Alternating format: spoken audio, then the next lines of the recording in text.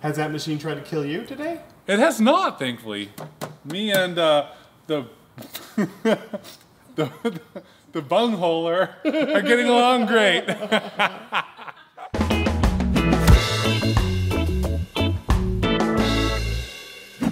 Hello there, fellow maker. Welcome down to the shop. Today, I'm going to show you how I'm going to build a prop riot shield along with the help of Evan and Katelyn. Yay! Evan and Katelyn have been in the shop for the last few days. We've been working on a ton of really great projects, some of them on our channel, some of them on your channel.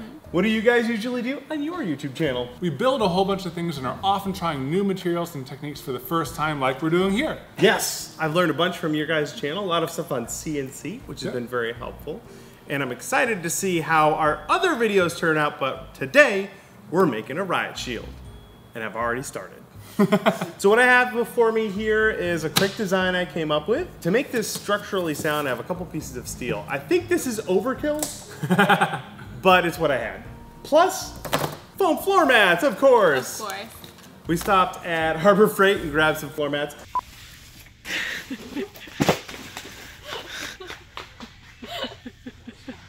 We also have some sheets of acrylic plastic. Again, we're using all this stuff mostly because it's what I had in the shop. All right, you guys ready? Yeah. Ready? Great. We have a rough design. We'll do a quick blueprint, and then we'll get to making. I want to do like a full-scale blueprint here. Yeah. Based on some of the materials that we have to work with. Starting with our main structural element, these two beams of metal. Now they're gonna run all the way down the sides? I think so, yeah, behind the foam. Yeah. I will be the idea person with structural ideas. So like the leather will go up and over here, and you slide your arm through one, and then you grab this one. The beveled sides, that'll come off directly off of the edges of these? Yeah, that seems right. Okay. Yeah.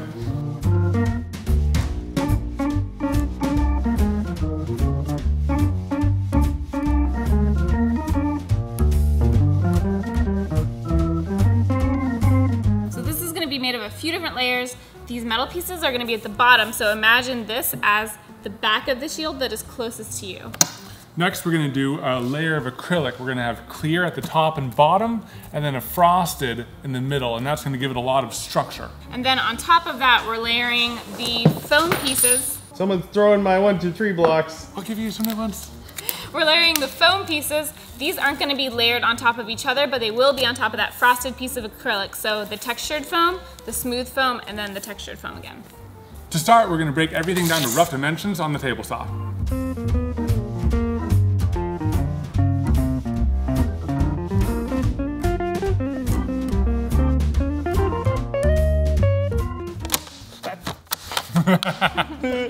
There's our 3 pieces cut kind of rough to shape. We want to cut some nice decorative bevels on here, so I have a speed square, a marker, so I can just hopefully, that won't work, will it?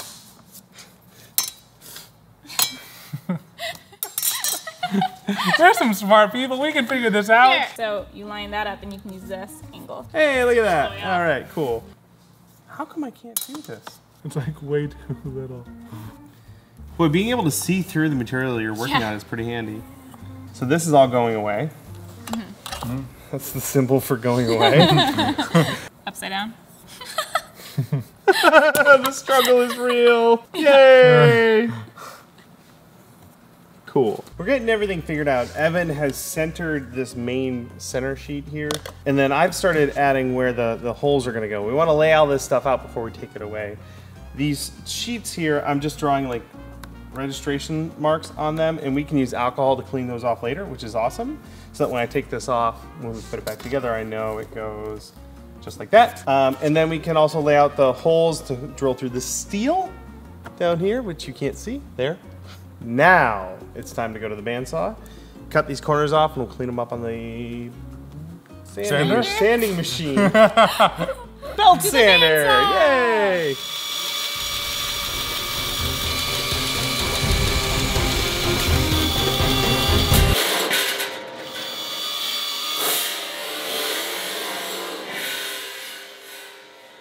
Ow. A little pea came out. Not too bad though.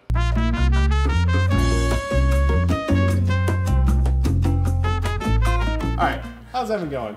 It's going good. I'm adding holes in the metal bracing so that we can add these 1/4-20 threads and assemble everything together. Has that machine tried to kill you today? It has not, thankfully. Me and the the bungholer are getting along great.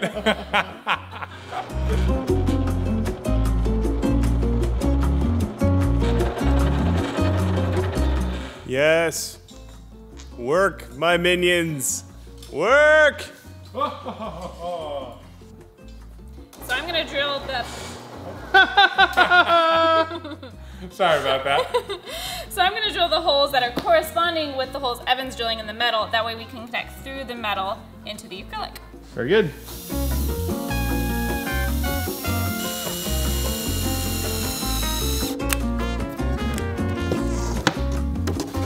We're going in on both sides for this one to get the right diameter.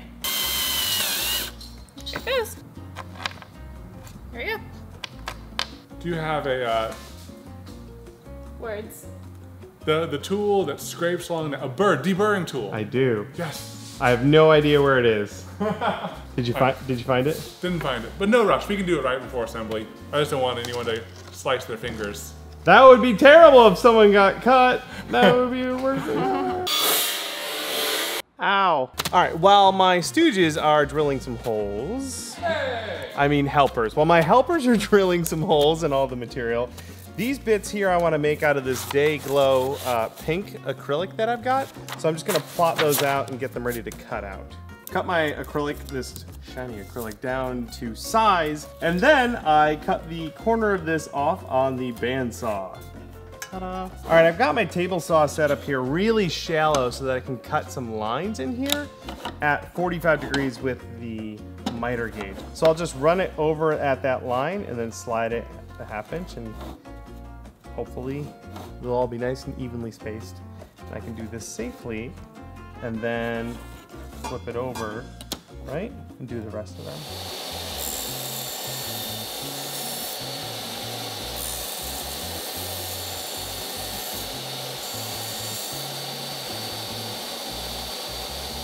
We have all of the plastic pieces cut out.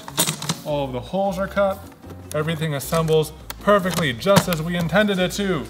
Now it's time to add bolts here. Nuts. We're gonna add some nuts here. We're gonna tighten everything down. We're gonna raise it up on these 2x4s and heat form a little chamfer to it.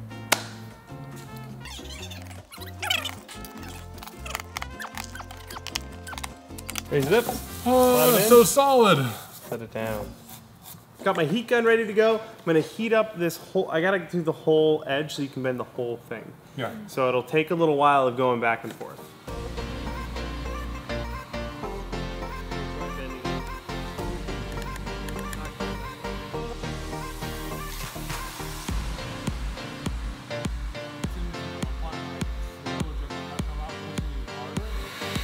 Wow, that's so interesting.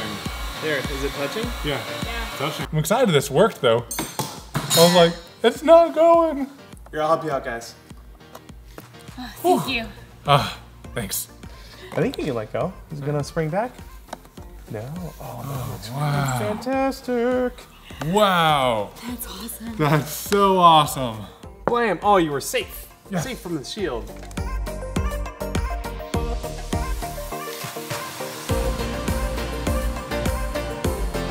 And then you're just gonna try and match the angle with the other one. Oh, there. That was on top. Yeah, it was on top for a little bit. Yeah, right there.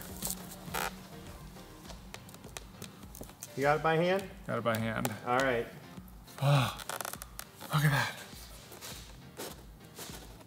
that. All right, we're gonna do the rest of these and see you in a little bit. Let the folks at home know what you're up to, Evan. So to get everything centered exactly where we want it, I'm gonna use this centering drill bit right here. And what that's gonna do is that's gonna add a tiny little chamfered pocket for us to drill our big holes into. But what we're doing, the reason we're attaching these holes is because we're going to make the attachment points for our handle so that we can hold on to the shield.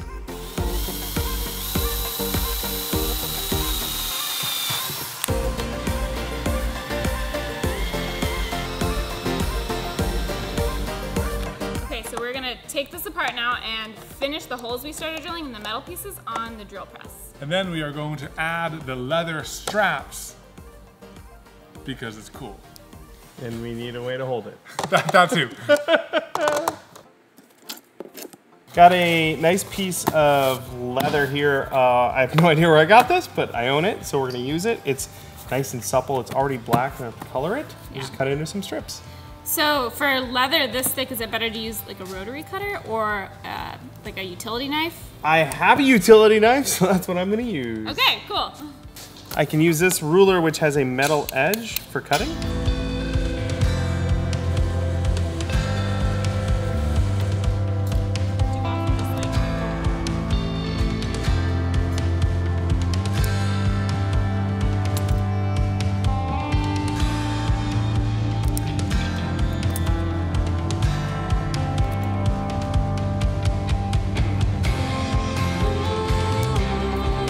Time to clean everything up. All of the Sharpie mark on here can come off with a little bit of isopropyl alcohol.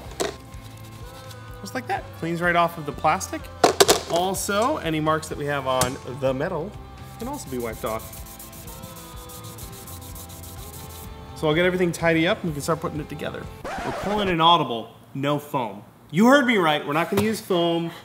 We really like this frosted acrylic that we just used by happenstance. It's so futuristic. I know, it looks really great. You know what would make it even more futuristic? Carbon fiber! Okay, I gotcha. It's late guys. Cut us some slack on the high five game. This is carbon fiber vinyl, and we're gonna cut some strips to go across it and lay it down right on the acrylic. I think it's gonna look awesome. Yeah.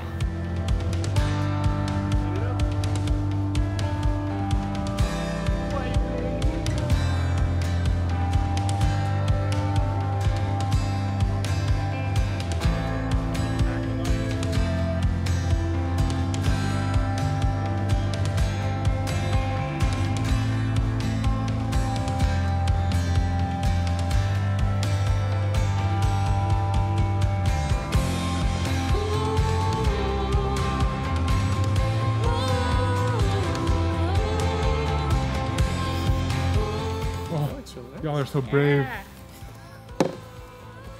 Oh, that's a hole. There's the. I was like, Oh yeah, there's a hole bubble here. on. I had the same thought at the same time. I was like, what is this?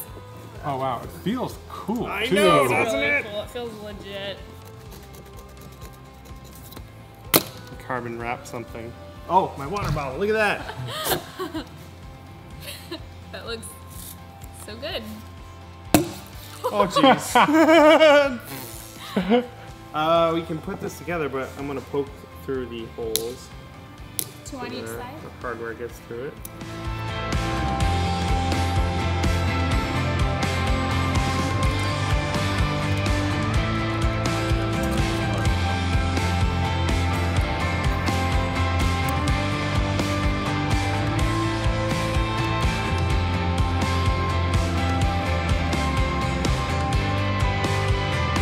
We're assembling this full shield to the metal frame so that we can position everything and assemble these in the right location. Like that.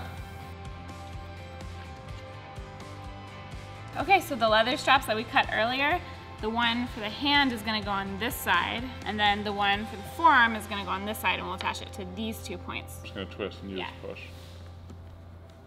Yep. Yay, it's going. Yay!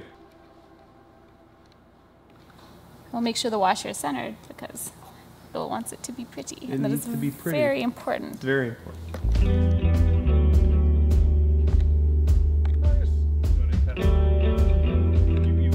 Oh, yeah.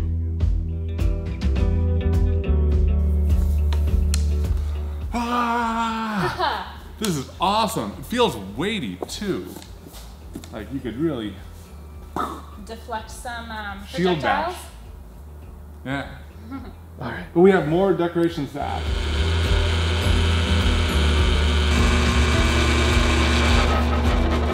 All right, so we're lining this piece up against the metal right here.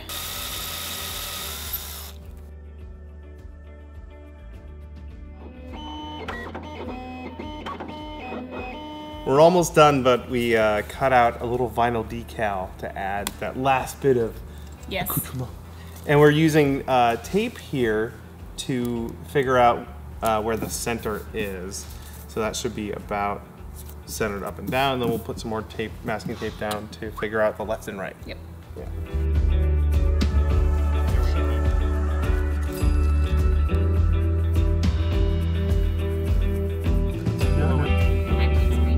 Oh my god. Oh, nope, stay down. Oh. Man, you're right. The black on black is so fancy. That's classy. It's really classy. Oh, that thing's peeling up. Yep. Oh. That looks so good. It looks awesome. Bill, this looks awesome. It does look really cool, but I think we need to show it off in a much more grand fashion.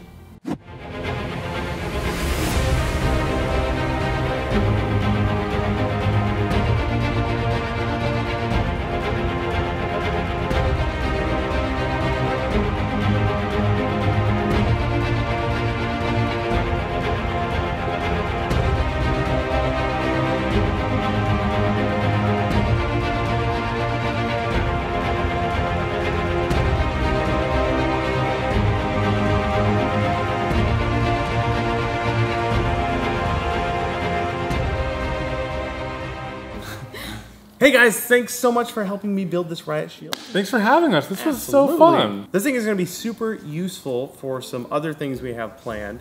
And the keen-eyed observer may have seen this show up in the squirt gun video that we did. Yeah. Yes. And of course, if you're interested in more about how you guys built that squirt gun, people can go to your YouTube channel. Yeah, we built that over at Evan and Katelyn, which is our channel. Yay! And that is why we have the Punish Props and Evan and Katelyn logo right on the front of our shield. It looks so fancy and official, and I love how this design changed over time. It started with this wonderful sketch that you made, and we thought there was going to be foam, and it just evolved, and I love it. It's really cool. It's very sturdy too. Like this, I think, I don't know if it probably wouldn't survive a bullet, but it could survive an awful lot. It could. I felt very safe with the Nerf bombardment. Thank you guys again so much. Could not have done this without you guys, and I'm really looking forward to seeing what you guys make next. Thanks so much for hanging out with us in this shop today. If you have any questions about this build, please let me know in the comments. I'll help you out. Also, all of the tools and materials that we use will be linked down below in the description if you want to do a similar build. And if you're a patron, first, thank you very much. And second, we're gonna hang out a little while longer and chat, do a little extra credit video for you guys, really dive into this project.